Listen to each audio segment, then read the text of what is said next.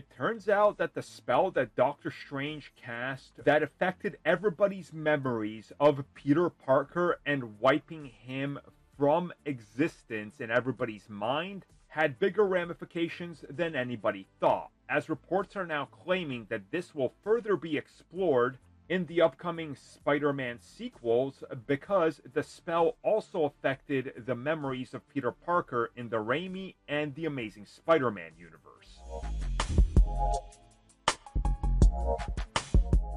Okay, so take this with a grain of salt for now, but of course, this thing does seem like it can probably work out to go exactly how it's been stated.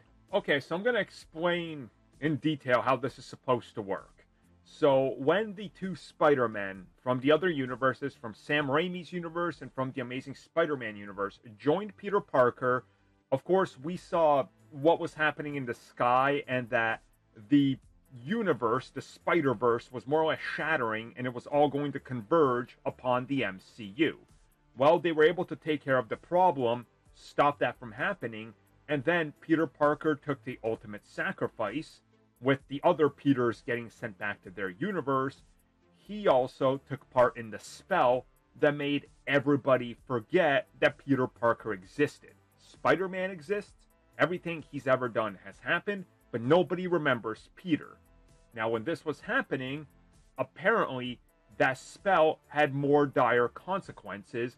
As the multiverse was still closing, that spell apparently had a cause and effect that spreads to the other Peter Parkers that were there. And that when they got back to their universes, that spell affected them.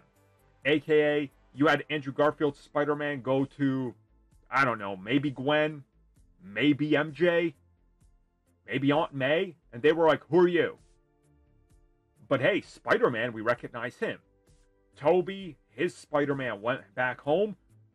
MJ was like, who are you? Although that might just be MJ in that universe on any given day when she feels like she doesn't want to be a good person, because that's how she's been written. But I'm not going to go on a Raimi MJ rant right now, I promise you. But you get what I'm saying. So it sounds like that the spell is going to be explored much more deeply and how dangerous it can be.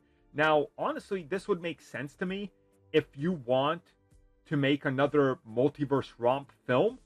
It makes sense that if both Spider-Men come back, you know, they find sorcerers or magicians or whoever in their location, and suddenly they're back, they're like, not only are like these incursion things happening, which we have no idea about, but also, nobody remembers us, so help us fix this. And suddenly, hey, we got a multiverse film that maybe they got to go through both of the other universes and fix things up, so we could spend a little bit more time there. You know, I think that would be interesting, and that way you can bring back more of the original cast and explore how those worlds have aged and where they went. So it will definitely be interesting to see if they pull this off, if this ends up being true, because the premise sounds awesome.